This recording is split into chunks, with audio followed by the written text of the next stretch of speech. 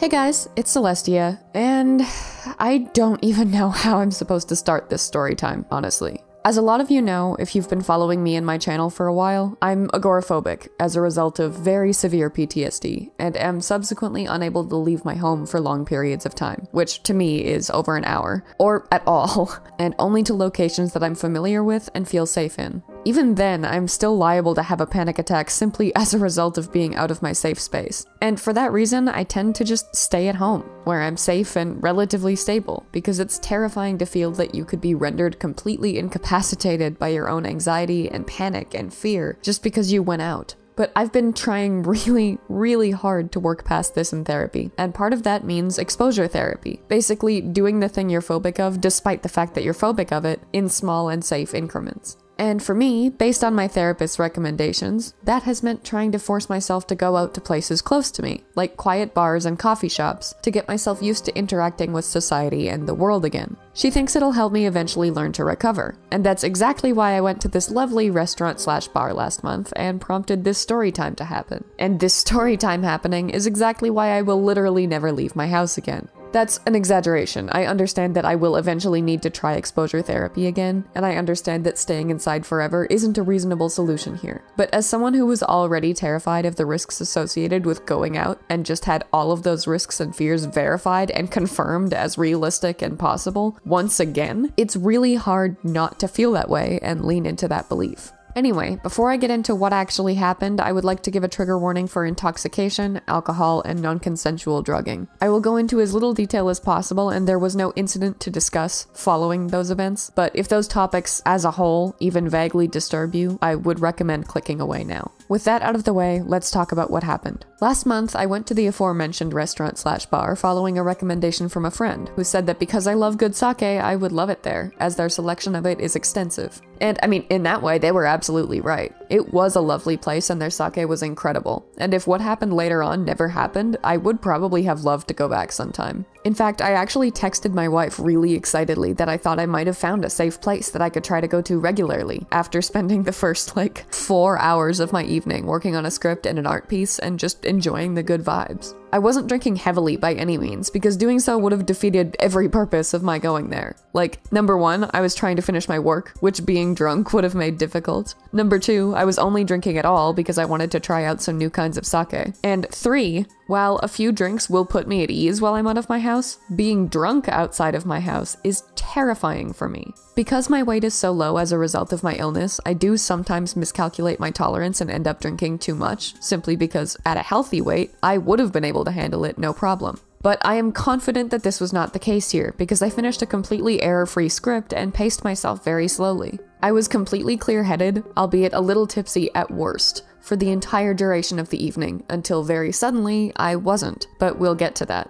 I had gotten there at around 4 p.m., at which point it was pretty chill and quiet, but it started getting really busy at around 10. I was sitting at the bar and working on my iPad, and had just finished the script and started working on the art piece, when some guy sat down next to me and almost immediately started talking to me. I gave him short one-word answers with the forced politeness but blatant disinterest of every uncomfortable woman that does not want any part of an interaction, hoping he would take the hint, but he did not, and he just kept going. He wasn't being overtly creepy or overbearing, nor did he look or seem creepy, but he was not letting me sit there in silence like I very clearly wanted. He wasn't trying to invade my personal space or anything, he wasn't being an asshole, and he wasn't getting annoyed with me for not engaging much in the conversation. He just ignored that I wasn't engaging in the conversation because he wanted to talk. And that was not what I had gone there for, so I did not, and really would have loved it if he had just gone away, which he refused to do with the persistence of a mosquito. Unfortunately, as I had been there for hours at that point and had not yet used the bathroom, it was around this point when it was becoming apparent that I would have to soon. Especially because while I was planning on leaving soon, I was also planning on walking home, which was a 45-minute walk. And 45 minutes is a long time to desperately have to pee. It would have been smarter for me to go to the bathroom on the way out, but I still had a full drink left because I was drinking so slowly, and forgive my crassness here, but I didn't want to spend those last 30 or 40 minutes it would have taken me to drink it desperately trying not to piss piss myself, so I went to the bathroom. But while I may have limited recent experience with the world as a whole as a result of my agoraphobia, I did have quite a bit of experience with it before. And even if I didn't, I'm also not generally a dumbass, so I realized the danger of leaving my drink unattended. I got the attention of one of the nearby bartenders and asked her to please watch my drink and my iPad just for a minute, because I was gonna rush right to the bathroom and back so as to not put her out or take up her time. She agreed, and I left. Now, what's weird is that the bathroom is the last thing I remember clearly. I don't even fully remember coming back to the bar, although I do remember the panic of seeing that the bartender had left to do something else, and both my iPad and drink were unattended. I should have left as soon as I saw that, honestly. I should have looked at that and looked at the guy still sitting beside me and thought, it's not worth it to finish this drink, and I should have gone home. But the thing with me is that both of my major mental illnesses, being PTSD and schizophrenia, along with the agoraphobia resulting from both, caused me a lot of paranoia. And because the point of the evening was to try and fight my paranoia and not let it control me, I was adamant that this was just another thing I was being too paranoid about, and that if I let that fear stop me from finishing my night how I planned, I would have failed at the exposure therapy I had gone there for. So while I don't remember finishing the drink, I know that I did, and that one stupid f***ing decision made the night take a very scary turn. Like I said, my memory of what happened next actually stops before I even got back to my spot and finished the drink, which I found really odd in retrospect, but is apparently typical of the type of drug that people usually put in people's drinks in these situations. And if it was at all unclear, I am 100% confident that that's what happened. The guy who had been bugging me roofied me. Anyway, it's a little hard to piece together what happened after I got back from the bathroom as a result of that memory loss, but my iPad keeps track of how long I use certain apps, and based on how long it says I kept using Procreate and the time that I went to the bathroom, I was able to determine that I kept drawing for a little over 15 minutes afterwards. The art itself is actually one of the most disturbing aspects of this for me, and it's what really solidified for me that I absolutely was drugged, because it's wrong. It's not like the lines were sloppy, they were distorted and strange and blocky, and in places looked like I had inexplicably stopped picking up my pen as I drew and just tried to finish the line work in one long stroke. And I know myself. I have drawn while completely shit-faced more than once, and I've never had a problem with it. It has always looked normal, albeit a little sloppy or messy in places, and I have never seen myself create anything that looked remotely like this looked. I'll show one example of it on screen. This is a much tamer example, because from what I can gather, I stopped working on this piece after this little snippet here, and started working on a brand new one, which was much worse. I wish now that I had kept it to show here, but when I saw it the next morning, I started crying, and I deleted it on impulse. I wasn't thinking about keeping it for a video. I wasn't thinking about a video at all. I was so ashamed that this had happened to me and that I had let this happen to me, that I had no intention of ever talking about it to anyone. I'll get into why that changed later, but the point is that seeing that piece just broke me a little bit, because accidentally drinking too much couldn't explain that. Not at all. And seeing visual evidence like that just, I couldn't handle it. Anyway, I got back to the bar and apparently kept drawing for 15 minutes, which was presumably how long it took me to finish my drink, because my banking app says that I paid shortly after that. I have no way of knowing whether or not the guy had kept talking to me throughout this time, but I do distinctly have one flash of a memory where he grabbed my arm and told me he would drive me home, which I'm guessing stood out because I was just so scared. Like, I'm so phobic of being touched that even my family knows to ask permission to hug me. So for this dude that I'm already scared of to do it that aggressively and suddenly, it's not a huge surprise that that memory stood out. I don't know what happened after, but I know I didn't go with him and presumably managed to get away and leave the bar. One of the bartenders confirmed this when my wife came looking for me later on. The next thing I remember is stumbling down the street trying to get home, but I couldn't walk and I kept falling, and it was like, it didn't feel like being drunk. It felt more like how I felt when they gave me sedatives before medical tests and procedures. And that really scared me because I was too mentally out of it to realize I had been drugged. So I was just terrified and confused and unable to understand what was happening to me. I couldn't figure out how to work my phone either. Like, I knew I needed to call an Uber, but my brain couldn't figure out how to find or open the app. What probably saved my life, or at least saved me from something very bad happening, was that I had texted my wife from the bathroom at the bar, and the messages app was still open as a result, so I was able to incoherently text her for help.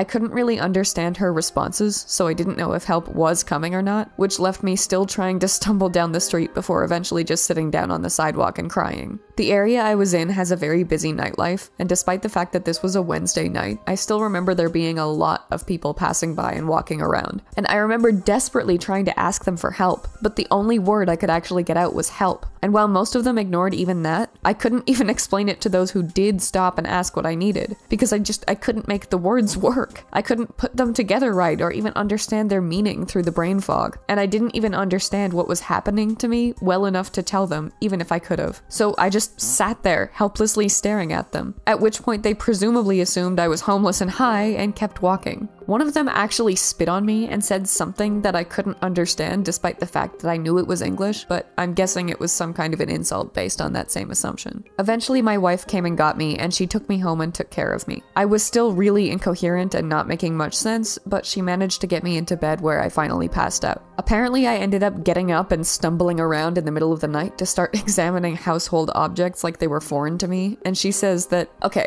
for context, we're pagan, and as a result, we have a lot of ingredients kept in small glass bottles for use in certain rituals and practices. She says that at one point, I picked up one of those bottles and just started staring at the ingredients inside. I do normally sleepwalk and have very persistent and severe night terrors and sleep paralysis, so me doing weird stuff in my sleep isn't unheard of, but she says that I have literally never done anything like that before, and that I normally just scream and sprint to the bathroom to hide from whatever my sleeping brain has conjured up. This kind of behavior was completely different from anything she can ever remember me doing before. The morning after was really, really hard. At first I thought I had just inexplicably gone from perfectly lucid to blackout drunk as a result of my weight, and that was why I couldn't remember anything and had this headache and nausea and brain fog. But as my wife and I started piecing the night before together and arrived at the timeline I just explained, we quickly established that that was obviously not the case. And there was a lot of shame for me at that point. I felt so embarrassed and ashamed that I had let this happen to me, that I was stupid enough to put myself in that position, that so many strangers had seen me completely incapacitated and unable to function, that I had put my wife in a position to have to come and get me and take care of me. There was just so much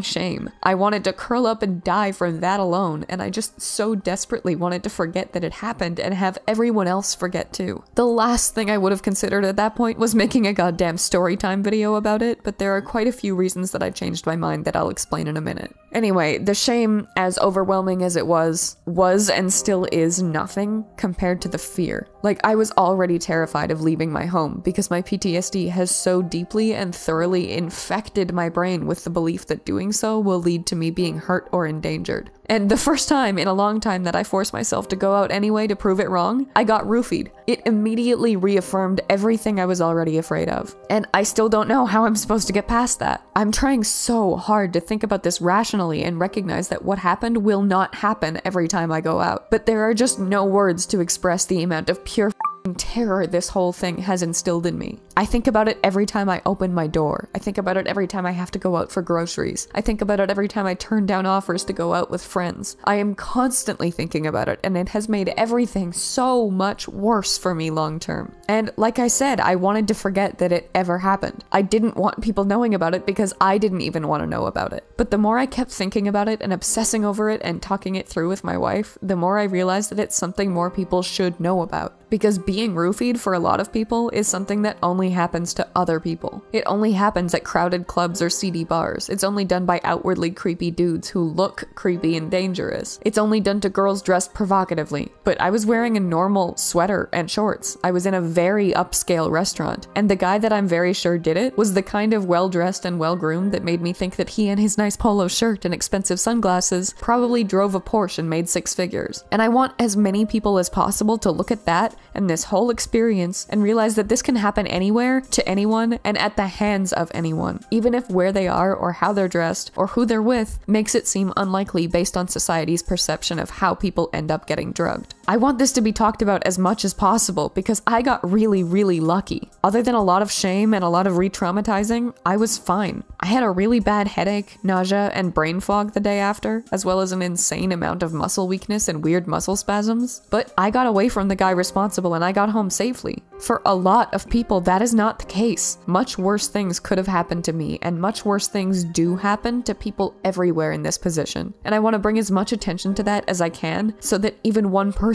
doesn't end up like that. Try not to go out alone. And if you do, don't ever leave your drink unattended, even if you ask someone to watch it. Because just like this bitch bartender didn't watch mine when she said she would, you just can't trust a stranger to do so. Always make sure someone knows where you are if you're out alone and when to expect you home, or at least expect a text from you. And if you're ever in a position like I was where you realize your drink was left unattended and you think you're being too paranoid or it's just too unlikely that anything happened to it, you're not being too paranoid. You're being just as paranoid as you should be, and you should err on the side of caution and get another drink. Paying however much for a replacement is worth keeping yourself safe. And I guess that's really all there is to say here. This was a horrible experience that I wish I'd been smart enough to avoid, and I still hate myself and berate myself for not doing so. Please take this story time as a reminder to do everything in your power to stay careful and safe, even when your circumstances or environment seems safe enough that carefulness is unnecessary. It's not. There is no such thing as too careful. And I don't mean to be fear-mongering or suggesting that you should all stay inside forever like I do, because that's obviously not a solution. And you shouldn't not live your life how you want to just because some things are dangerous or risky. I just mean that whenever possible, be more careful about doing those things than you think you need to be, because it might be more necessary than you think it is. Anyway, that's it for this video. Thank you for watching, and special thank you as always to channel members Cafe Soleil, Joseph Solomon, Unknown Code, Abyss Reborn, Dolph, and Lucian Izapa, as well as patrons Batman, Kyle Lowe, Blue Swanson, This Is Totally My Name, Unity, Cora Fear, Jamisha Walker, and Shirome Artiste for their support. I hope you enjoyed today's video. Actually, I kind of hope you didn't, all considered, but whatever. Please leave a like and subscribe if you did, and I'll see you in my next one.